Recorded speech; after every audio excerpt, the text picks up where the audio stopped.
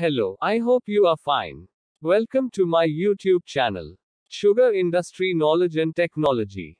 Today, the topic, which I am going to discuss in this video is a brief introduction to production house of a sugar industry. Sometimes it is also called boiling house. In this video, I will explain the general concepts how is sugar made after the juice has been extracted from sugarcane. It should be noted that maximum of the processes for the production of white sugar in sugar industry are physical in nature. Now, move towards today's topic. After the extraction of juice, the juice is subjected to pass from various processes to get white sugar. The major processes are 1.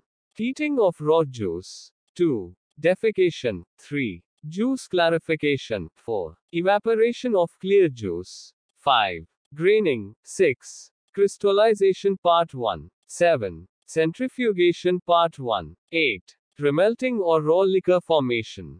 9. Liquor clarification. 10. Crystallization Part 2. 11. Centrifugation Part 2. 12. Drying of white sugar. Now, we briefly understand all processes one by one. And it is to be noted that in coming videos I will explain all process one by one in detail. The first process of boiling house is heating of juice.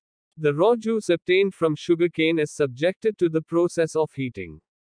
For this purpose, the heaters are used, and in sugar industry these are named as primary heaters. The juice is heated up to 75 degrees Celsius. The juice is flowing inside the tubes of heaters and the heating media is used outside the tubes. The heating media for this process may be hot water, third or fourth vapors according to the condition adopted by chemists of every mill. The second process is defecation. As the raw juice obtained from the mill is acidic in nature, having pH value 5.2 to 5.8. So, for its neutralization a process named as defecation is adopted. For this purpose, milk of lime or lime sucrate is used to gain 7.5 pH. The significance of this process lies in the fact that it controls the inversion of sucrose due to low pH. After defecation, the lime juice is again heated above its boiling point, say 105 degrees Celsius in secondary heaters. After that, juice clarification process is triggered on. The main aim of clarification is to remove these non-sugar impurities of raw juice received from mill. This raw juice is turbid liquid with various colors from light gray to green. It contains many soluble and insoluble impurities. The juice before entering into clarifier is passed from flash tank from which unwanted gases can be removed. The clarification of sugar cane juice occurs by coagulation, flocculation, and precipitation of the colloids and pigmented substances, which are later eliminated by decanting. In this process, the impurities in the form of mud settle down in the clarifier and the clear juice is separated out.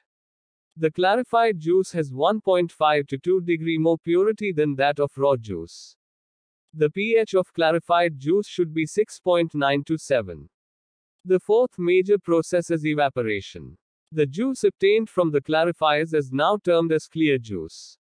In the process of evaporation, the clear juice is evaporated in falling or rising film evaporators to convert it into concentrated liquid named as syrup. The juice having Brix value 15 is converted into syrup having Brix value about 70. The heating media for this purpose is exhaust steam having temperature about 125 degrees Celsius and 1.5 kilograms per centimeter square pressure. Here, it is to be noted that 1 Brix equals 1 gram sucrose dissolved in 100 milliliters solution at 20 degrees Celsius. Now, move towards the next process named as graining. Graining is defined as a process of establishment of sugar nuclei or grain in graining material for further development during crystallization process. The first graining process is done in raw batch pans.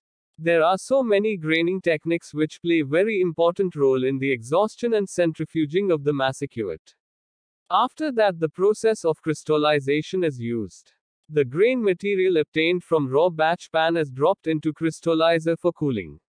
From crystallizer, it is taken in continuous pan, where feed of syrup is given to the grain material for the growth of crystals. Continuous pan has 12 compartments and juices continuously flow through them and charge up with syrup. The material obtained from continuous pan is known as massicate. Massicate can be defined as it is the mixture of sugar crystals and mother liquor. The next process is centrifugation. The massicate obtained is cooled in crystallizer before the process of centrifugation. In the process of centrifugation, the crystals are separate out from the mother liquor, termed as molasses, in centrifugal machine rotating about at 2000 revolutions per minute. After centrifugation, the next process is remelting. As we obtained the sugar from massicate by centrifugation. This sugar is termed as raw sugar as it has impurities in it and its color is more. This sugar is refined further for the production of refined sugar in refined pan. For this, the raw sugar is melted by using high temperature and pressure vapors. The material obtained after remelting is termed as raw liquor. Raw liquor obtained has so many impurities in it and high in color. In order to obtain a fine liquor, it is subjected to the process of clarification. Phosphoric acid, decolorizer, lime sucrate, tallow float and tallow flock chemicals are used for the process of decolorization and clarification of raw liquor. For this purpose, flotation clarifiers are used. The liquor obtained from flotation clarifiers is then passed from DBF filters, pressure filters, Eaton filter etc. in order to get polished liquor used for the production of refined white sugar. Again, the process of crystallization is triggered on. The fine liquor obtained, now clear and low in color, is used in refined pan for the production of refined white sugar. The seed of refined sugar is introduced into refined pan and charged with fine liquor. The seed will eat up sucrose molecules from the supersaturated solution and grow.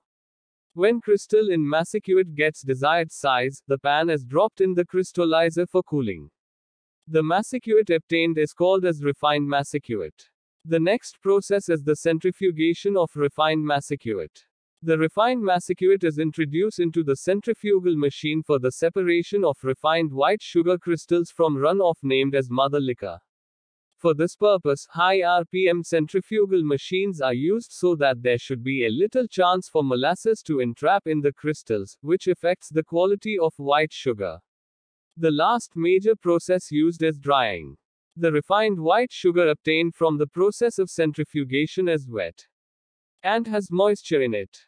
So, before its packaging, it should be passed through dryer section where hot air blower are used for the subjected purpose. It should be noted that refined white sugar having less moisture has more shelf life. After that, the refined white sugar is packed and stored in godowns. Today's video elaborate the general and brief introduction to production house of a sugar industry. In next coming videos, all processes will be discussed in more detail and in depth. For learning, please keep visiting my YouTube channel. Thanks you for watching.